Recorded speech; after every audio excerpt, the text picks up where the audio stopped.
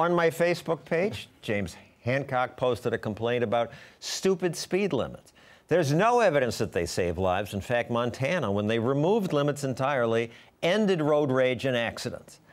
Now, in fact, that's exaggerated. They didn't end road rage and accidents. But it's true, they got rid of speed limits, and deaths did not go up compared to other states.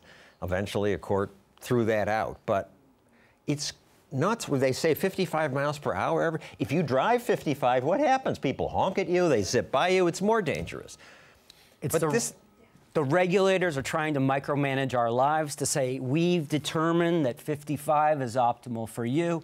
Now, luckily, in many cases, we can ignore the law, don't go too fast, but they're not following this 55 mile per hour thing. In New York, a speed limit might be more appropriate than in Montana, where you've got wide open roads. Perhaps no speed limit's the right thing to do. In New York, all of us break it. Everybody's going 65. Yeah, but if there was no law, you know, I'd be going 120 miles an hour all the time, and I'd have even less hair than I have now. There used to be a law on the books that prohibited states from going above 55, and that law was repealed under Bill Clinton. Good for Bill. He did some good things.